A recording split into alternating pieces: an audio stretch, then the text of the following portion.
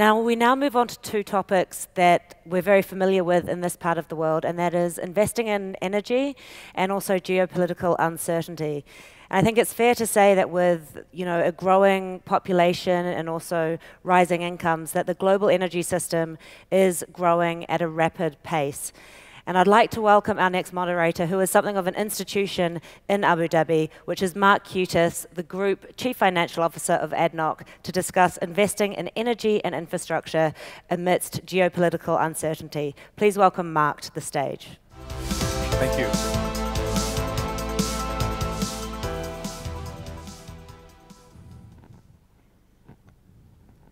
Hello, everyone. So let me greet our panelists. Please, gentlemen, have a seat. So Francisco Blanch to my left, Robert Johnston, and Majid Jafar. Originally, I was going to be part of the panel, but in this case, when I realized who was on this panel, I decided, for the audience's sake at least, it's better to hear them than to hear me, so I'm going to be asking them the questions. This is a very interesting topic, if you will. It's an amalgam of topics. It's geopolitics, energy prices, and what's happening around the world. So we're going to focus a little bit on geopolitics, and we'll also talk to a certain extent about what's happening in the context of energy with the trade war and China and the US, how it affects energy prices. And then we're going to spend a little bit of time talking about how someone like Majid in the region, involved in a difficult jurisdiction, Iraq, how he manages to survive and prosper. So I want to start off first with Robert, who has been in the business for some time in oil and gas. And we're going to talk a little bit about the arc of geopolitics and how it informs today's discussion more than ever. So, Robert, welcome. September the 19th, you wrote an article in the Council of Foreign Research, and you talked about what's happening in the region, and you pinpointed, to a certain extent, the problems associated with what the Iranians were doing. And you talked about how on a stealth mode they've increased sort of the things they were doing, going after ships in the region, tankers in transit, and they went after a British tanker crew. And eventually we know what happened in that cake, even though there's supposed to be questions about that. Oil prices didn't spike, and that was sort of, to a certain extent, unexpected. But if you just more broadly you think about the region, we've had really riots in Iran, riots in Iraq. You've had, I wrote it down, Lebanon. We know the problems in Syria. You know the issues associated in Yemen. Turkey showing hegemonic kind of pretensions for the region. Tell us a little bit about what's happening in that context, because geopolitics has always colored the region, but now more so than ever. Yeah, it's a great question. I think that it's still a geopolitically driven story, and I think that, as you suggested, the Abqaiq attack didn't generate the normal price response in terms of a oil price shock, even a short-lived one, maybe a couple days of higher oil prices after that attack. And maybe that suggests something about how the geopolitics of the region are changing, that even with sanctions on Iran, even with the attack against the Aramco facilities, the world is really much more focused on a different kind of geopolitics, which is on the demand side, right? There's a sense that there's a lot of spare capacity, that demand growth isn't particularly strong, and that therefore these disruptions in supply are not impacting prices in the same way. But that's not to say that there aren't some structural trends here in the region that are problematic. I think we have protests in the countries you mentioned, but also around the world, including Latin America, including Western Europe, including places like Hong Kong. We have uncertainties around the global growth picture with US-China. We have a very difficult US election coming up, which will have big foreign policy implications for the region. But I would say, going back to the Middle East, that one thing to think about is, for many, many decades, really since the 1970s, the Western countries really organized their policy towards the Middle East around the idea of energy security. And it's interesting that this year, the IEA, in its World Energy Outlook, felt compelled to write a piece saying, is energy security still relevant? I was like, yes, it is, definitely. I think that certainly the fact that we need a reminder is telling. And it's really that the US in the age of shale and the age of Trump is less committed to the region than in the past, and that's going to create a whole new bunch of realities I think that we have to get used to here. Okay. Interesting. So I'm going to jump to you, Francisco, because on this issue of security and energy dependence, 6 years ago, you pointed out to me that the U.S. was going to become a dominant player because of shale oil. And you said one of the after effects would be that potentially the U.S. would lose interest in the Middle East. And it actually happened. And it's interesting that during the Obama administration, they never picked up on what was happening with shale, even though it was in their backyard, and they focused a lot on renewables. So in the same vein, is the production of shale oil and gas going to continue accelerating at the pace it has in the past? Tell us a little bit about the investors in that space and how they've done, and how do you see that shaping up, particularly with the inability of the U.S. to now export oil and gas to China? Sure, Mark. So let me just start by pointing out that energy as a share of the S&P 500 has gone from 16% to 4% throughout this magnificent shale revolution. So effectively, America has become energy independent, but investors have lost a truckload of money supplying the capital to make that happen. So, I don't think that the U.S. is going to continue to grow at the same pace it has in recent years. In fact, I think investors are waking up to realize that shale is a marginal cost business.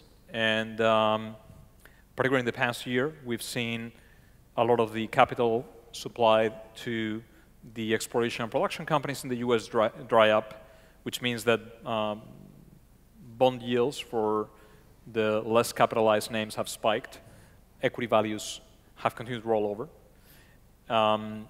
And this is going to have a very significant impact on the medium-term outlook for the U.S.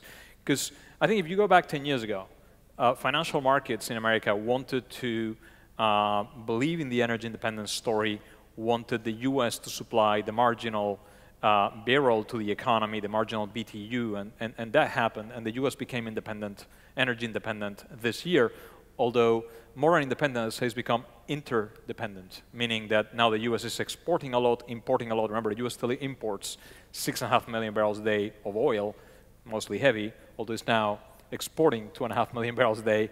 But I think capital markets have become a lot more skeptical about capital being allocated to energy. And I think over the course of the next 5 or 10 years, we're going to see that capital in domestic industry continue to go into tech, into healthcare, into other sectors, and away from oil and gas specifically. So it doesn't mean the U.S. will not have a role to play. Clearly, interdependence is here to stay. And we'll see continued U.S. LNG exports, and we'll see continued growth in some of the export markets, but at a much, much slower pace. And the main reason is that, as I said before, prices have come down to marginal cost economics, and there's simply better returns to be had in other sectors. And the U.S. economy is very efficient at allocating that capital over time.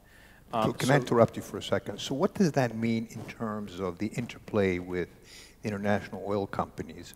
Will they still be as relevant as they were in the past, given that a lot of them are being forced now to live within their means in terms of not spending more than, your cash flow should take care of your capex, your debt repayments, and your dividends. Right. So can they have these big monster projects in Australia, in other jurisdictions? So I think there's already clearly an investment shortfall building up in the energy industry. The only issue, Mark, is that supply curves have moved from being very vertical 10 years ago, where spikes in oil prices were kind of calling for investments in the Arctic, in Brazil offshore, and all these very expensive projects that had a 10-year life cycle, to basically flat supply curves, right? So we're going from vertical to like flat supply curves, horizontal supply curves, where small movements in prices can trigger some kind of supply response. So my sense is that the world's going to adapt to this new shale paradigm, and most of the IOCs and are going to be continuing to work on the basis of $50, $60, $65 oil. And they're going to start to face a new reality, which is electric vehicles, big rotation in global energy demand to alternatives like renewables, right? I mean, natural gas, for instance, in the US, you're at a stage now where the price keeps falling, and yet the cost of wind power and solar power keeps falling with it. So natural gas is in a bit of a race to the bottom, displacing thermal coal, and at the same time being displaced by wind and solar. So I think these dynamics are kind of where the energy industry is kind of trying to figure out, and it's a major transition to a lower carbon world over the next 10 years. So let me, thank you for that. I'm going to go to you, Robert. If we're transitioning to a different world, what does that mean for Russia, right? In the sense that they have focused a lot, they haven't really managed to diversify their economy. I think 60% of their budget is covered by oil revenues. And they continue to be, in international circles, you always find them there trying to create havoc in a certain way. What does that mean for Russia in the longer term in this kind of environment? Yeah, I think it's a couple factors. One is that I think in the next 5 years, Russia's fine. I think that they have the foreign exchange reserves, the stabilization fund, and a kind of a long track of production growth. But at some point that will run its course. And I think with sanctions in place for the last few years, with the failure to diversify economically, as you mentioned, and with the failure to build real political institutions under Putin, I think in the sort of 10-year outlook, they could be much more constrained. So how will Russia fare if they can't reinvest and their production starts to decline and they don't have other sectors to fall back on? That could be a recipe for a much more unstable Russia 10 or 15 years down the road. An unstable Russia could mean more nationalism towards Eastern Europe or towards Syria and other places as well. Okay, thank you. I'm going to turn to you, Majid, because if I listen to the first two speakers about how things will look out in the future for the price of oil, and you have a kind of a tough job being in Iraq. But Iraq has been an interesting place. So they've gone from 1.5 million barrels of oil to 6 million in terms of production. 5. But meanwhile, there has been a lot of, well, less than untoward behavior towards the population, and we've seen that in terms of what's happened. How do you manage to deal with in a place like Iraq, because you're there as a business person every day? So I think with Iraq, as you mentioned, going from 1.5 million to 5 million barrels a day, despite all the challenges, the war on ISIS, the lack of infrastructure, the corruption, the lack of legislation. They haven't even passed the oil law yet. They've been trying to do that for 10 years. So it just gives you some indication of the reserve potential there, which I believe will even exceed Saudi Arabia. It's so underexplored. It's kind of like Saudi Arabia 50 years ago. The potential is there for oil, but also gas. There's a big domestic market and potential for export. Just to give you an idea, it's less than 10% the gas utilization per capita of the UAE, for example. The challenges are many. You mentioned the demonstrations and the terrible killings that have happened in recent days. As we heard this morning, it's really the young people have had enough. They want better services, including electricity, jobs, and a system that isn't mired by corruption and sectarian politics. And it's not the only country in the region, Lebanon and others. Now, we're still optimistic. As a group, we've invested over $3 billion in the country over the last 10 years, and that rate of investment is actually increasing going forward. There are areas of the country that are more stable relatively, such as the Kurdistan region. And we think that the potential is large. And the Middle East, North Africa region overall, we've got half the world's oil and gas reserves. It's probably even underreported because we haven't done that much exploration. We have 1/3 of the world's oil production, 1/6 of the world's gas production, and we're punching way below our weight. And as we just heard, over the last decade, we've given up a lot of market share to the growth in the US. And by the way, I think what happened in the US has been great, not only for the US economy, but the world economy, and indeed for the international oil and gas sector. But we have the lowest cost per barrel here in the region. But apart from the geopolitics, we've got regulatory issues that we need. We've been overly dependent on the state to fund everything.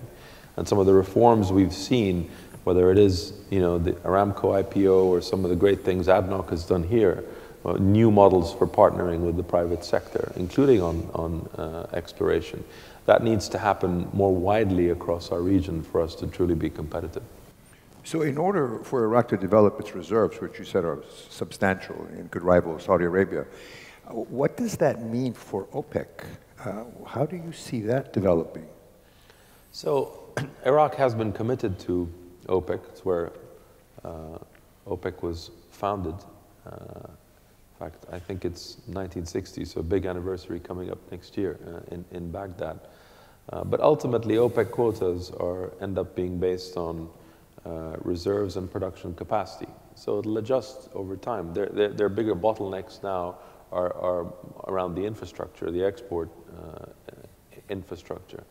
I think a challenge that I see is in terms of capital, in terms of cost of capital, and this sense you have, even though the reserves may be here, at least for the private sector, a lot of the capital comes from Western markets, and there is this backlash we're seeing in recent years against the oil and gas sector. I think it's being unfairly maligned. I'm proud to work in an industry that's, transformed human standard of living over the last century, and it's being misconstrued. We're kind of being painted as the new tobacco here, and actually breaking it down, oil and gas are very separate. Transport markets are quite separate from power markets. And actually, everybody's focusing on electric cars. They're really cool. My dad has a Tesla, but the reality is natural gas substituting for coal has had 100 times more impact on lowering emissions over the last 5 years than the 5 million electric cars. It's actually the equivalent of if you took 500 million cars, all the cars in China and the US, half the cars in the world, and converted them to clean electric tomorrow. But we don't get the credit for that. And that's not from me, that's from the IEA, from the consumer side. So there's misconceptions, and as Bill Clinton used to say, we need to get beyond the headlines and get to the bottom line. And it's very inspiring seeing young people in the West calling for action on climate change. And I totally agree with that. The problem is the West is not where the emissions are growing. If Asia keeps adding a new coal-fired plant every week, as it is, whatever the West does, whatever the OECD does, is the equivalent of, rearranging the furniture in the bedroom while the living room is on fire. So there's got to be a global action to really tackle those emissions around carbon pricing and other initiatives. Thank you. You mentioned U.S. and China and cars. I'm going to turn to the U.S.-China trade war. Francisco, what's the connection? Is there a connection? And then I want to ask you, Robert, too, between shale, China, trade war. What's going on there? You also had mentioned an interesting, you're very good at coining things. You talked the 10, 30, 50 world. And tell us a little bit about that. Right. No, I think if you want to understand what's going on in the oil market right now, you got to remember three numbers: 10, 30, and 50. 10 stands for the weakest demand conditions in 10 years, which are directly linked to the ongoing U.S.-China trade war, in my view. Global trade has collapsed, and President Trump has single-handedly shut down global trade, which has really led us to these very weak demand conditions. But against these very weak demand conditions, we've had these huge disruptions. Venezuela, Iran, of course, we had the ADNOC attack, which also took out supply, but in the context of very, very weak demand. And I think we have the weakest supply conditions in 30 years, by the way, since the Persian Gulf War in '91. We've also had OPEC cuts on top, and renewed OPEC cuts as of last Friday. And then in terms of 50, the 50 number reflects the US unemployment rate. It's the lowest in 50 years, which is a little ironic because the Fed has been cutting rates 3 times this year, and central banks around the world have been cutting rates pretty aggressively to prevent a downturn. So as we go into 2020, I think this is going to create a bit of an inflationary tailwind that will help the energy sector do a little better in the first half of 2020. But how is this connected to the trade war, to the energy independence story? It's actually, you can see it very easily through the US trade balances. Back in 2010, the US spent 50% of its foreign dollars buying energy from abroad. And this petrodollar exports, right, which a lot of it came here to the Middle East, suddenly turned and started going to China.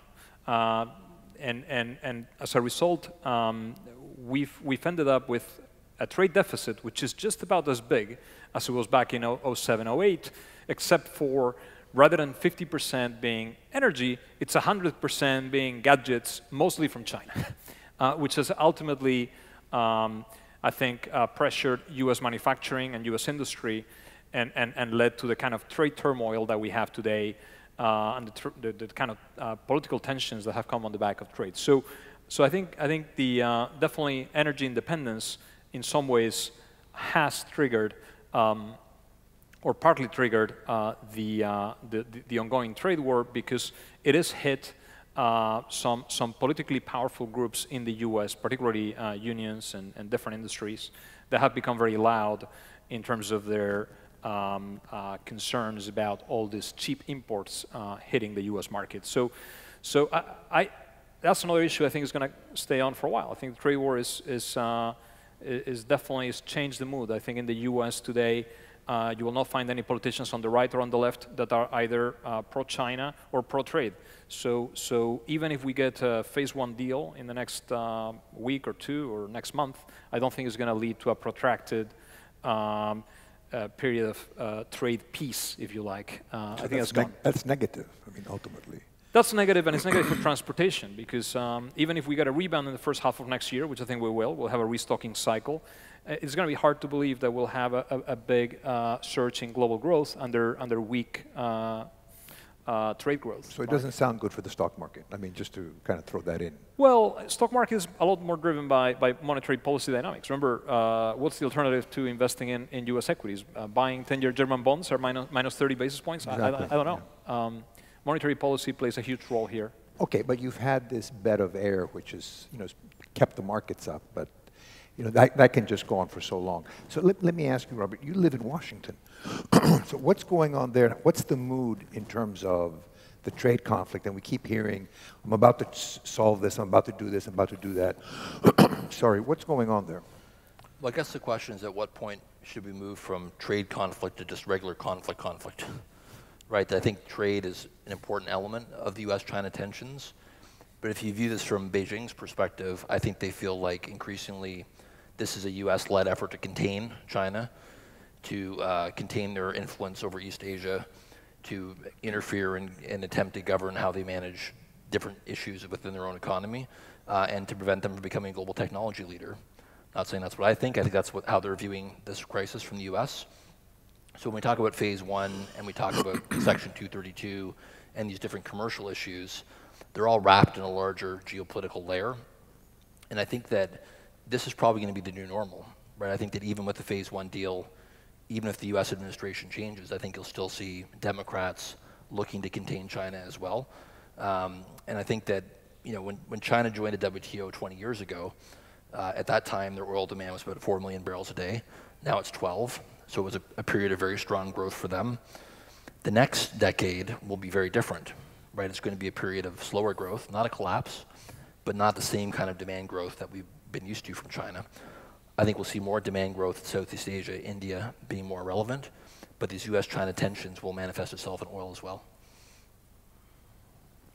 So in terms of next year, I'm just going to change the focus a little bit. You see what, from a geopolitical standpoint, investment activities will be sort of curtailed, or people will be concerned? And I'll come back to you, Francisco. Well, I think there's a couple of uncertainties next year for oil and gas. One is obviously US and China, as we've been discussing. I think you'll see some short-term relief on US-China because you'll get a phase one agreement, and I think Trump will try to de-escalate before the election. But these larger structural issues that I mentioned will not be resolved. The second one, which Francisco mentioned, is shale, right? I think that U.S. shale is slowing down pretty quickly, but I think it still has one more year of growth left. So investors will be looking for a little bit more uncertainty about where the shale plateau is as well. And then the third issue, which is quite relevant for this region, of course, is if the Democrats do win the election, what will their Iran policy be? Right? Will they go back to the Obama deal? And if so, does that mean a bunch of Iranian oil coming back into the market as well? So I'd see those as three big tensions to look at next year. So if they win, you'll see them sort of curtailing shale or shutting it down? Well, actually, I think it's for the Democrats, there's been a lot of threats to curtail fracking and curtail shale production, but I think they're pretty hollow. In fact, I think that if Elizabeth Warren or Bernie Sanders get the nomination, they'll have to backtrack. I just don't see how the Democrats can expect to win states like Pennsylvania, West Virginia, Ohio with a fracking ban. Okay. So what does that mean for you, Francisco? What do you see for the election? We've kind of veered off course here, but... So we are constructive on oil prices for the next 6 months. We believe Brent will break $70 a barrel, mostly because we think there's going to be a restocking cycle. And even though you have more non-OPEC supply, because remember you have Norway bringing up Sverdrup's field, you have Brazil, you have Guyana, which just started a couple of weeks ago. That's Hess's and Exxon's project. You also have Canadian oil increasing. You still have the OPEC cuts, and you have a cyclical recovery in demand, in our opinion, driven by that potential phase one deal. So that gets us to a recovery. Now, longer term is a little more challenging because oil is the fuel of trade, and that's going to be, I think, a challenge over the next 3-4 years as the trade war evolves. And then medium term, we have the electric vehicle and the energy transition. So that's the view on oil. On gas, we are actually quite bearish. We think gas prices will break the Jefferson. The Jefferson is the $2 bill. Just going to show it here, just so everyone knows this is a Jefferson. It's a $2 bill, right?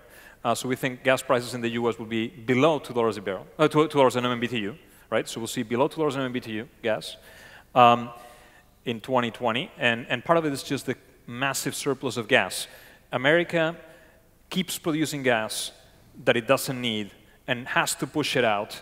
But remember, it's also tariffing away the same countries that have to buy this gas, which in turn are putting their own tariffs on America's gas, and that's why China's kind of put that 25% tariff. So I think gas will have a pretty challenging year in 2020, but oil will behave a little better. Great. Majid, you're in the region, you're a producer. How does all this impact your thinking, if at all? So first of all, on the U.S., just building on the issue of independence. I mean, independence is a myth, but self-sufficiency.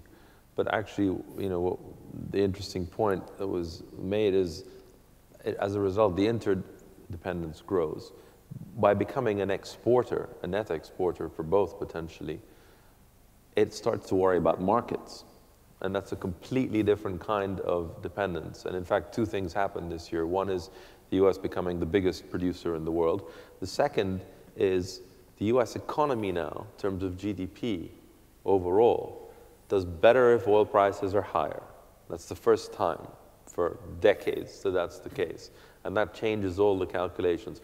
Granted, it's not even across the country. And maybe in some important election states, they do worse off. And that's to be taken into account for the elections. But overall now, their economy is kind of on OPEC's side, which changes the whole dynamic.